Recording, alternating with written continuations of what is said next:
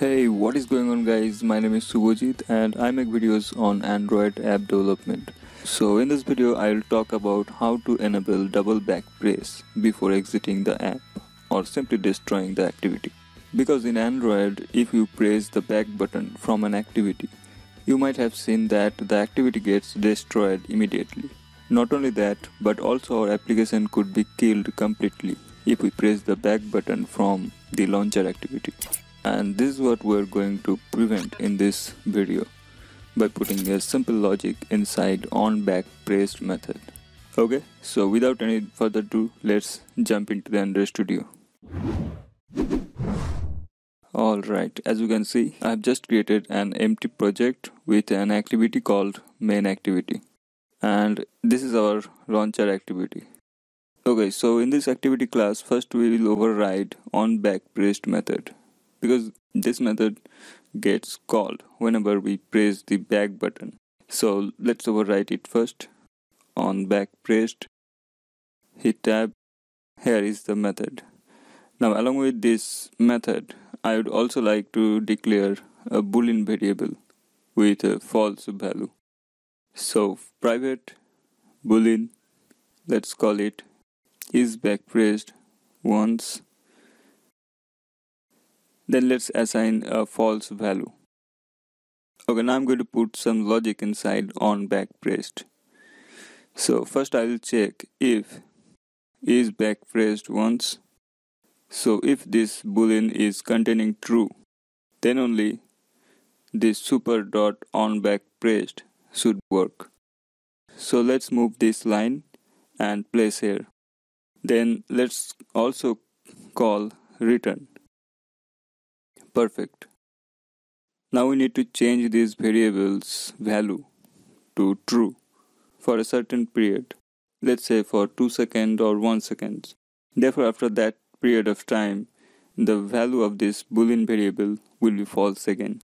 And for this, we will be using the handler class. So isBackPressed equal to true. Eventually we need to set a false value after a little bit of delay. I think you got it. Yes, now we are going to use the handler class. So new handler dot postDelayed. Now pass new runnable, hit tab. Then also we have to pass the delay, and it should be in milliseconds like this.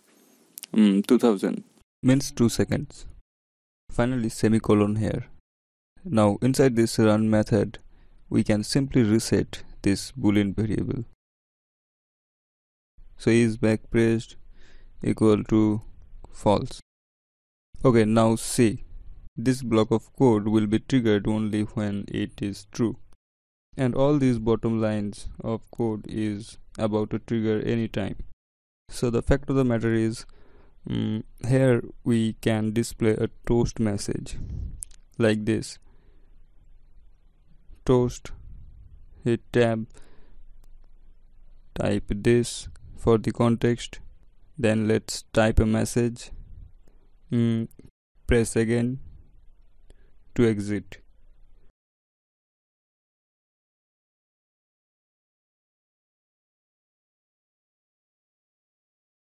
Now let's build this project to see in action.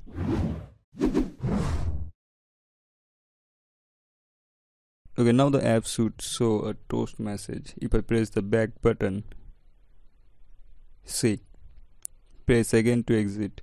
Let's press again.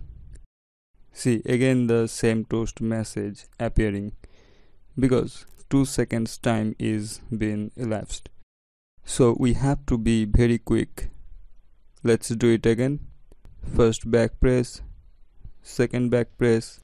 See, the application gets killed. And this is how we can enable double back press before we leave the activity. So thank you so much for watching guys, and spending some time with me here on the daily coding tutorial channel. If you have any questions or suggestions, then please leave them in the comment section. And if you feel this video helped you a little bit, hit the like button. Also do subscribe and press the bell icon so that you will get notified whenever I publish any new content. Thanks again for watching. See See you soon in the next one.